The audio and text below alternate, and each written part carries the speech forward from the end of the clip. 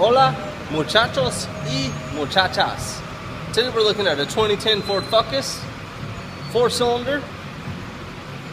I'm going to show you the Egr valve location, Evap Canister Purge valve, and the PCV valve location on this vehicle. Let's take a look at the underhood label first. Go.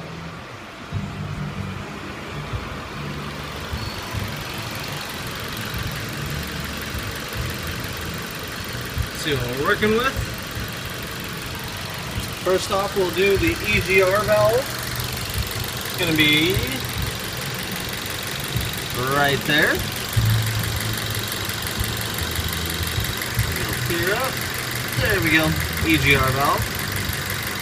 Next, we will do the Evap Canister Purge solenoid right here on the firewall.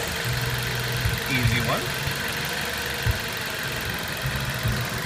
Also, the PCV valve is going to be under the intake manifold. It's kind of cool because it's purple, it's easy to see. I know you're probably getting some wind inside there, I'm sorry. And my hand won't sit still either. But that purple valve right down there, you see it right under the intake manifold. It's got a hose that loops up to the intake. Remember to like and subscribe to my channel, and if you have any questions, please post them below or shoot me a message, and also subscribe. I think it's going to be right up there somewhere. But this is going to be Evap canisters be between the rear wheels, above the subframe connector, I believe it would be called. Let's take a look.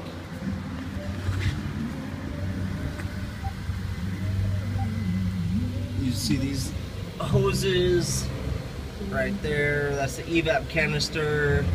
You probably got the vent solenoid on there as well. But it's right in front of the spare wheel well, behind the gas tank, right on top of this subframe connector, right there. Remember to like and subscribe. I'll see you on the next one.